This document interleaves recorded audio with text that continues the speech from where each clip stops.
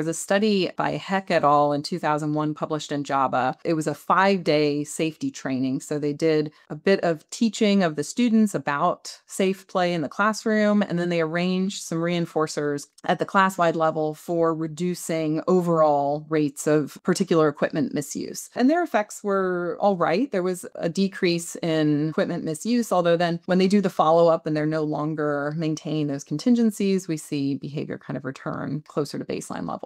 And then there's some other work not published in JABA, but published in a pediatric psychology journal in 2006 by Schwebel et al. And they looked at changing teacher behavior. So essentially promoting enhanced supervision at recess. Now, they didn't measure child behavior, but the assumption is that if we improve where teachers are, so they reduced teachers talking to each other at recess and looked at their proximity to students. And then they also had teachers delivering stamps to students basically on a DRO type schedule. So if students were playing safely and they essentially caught them playing safely, then they deliver a hand stamp.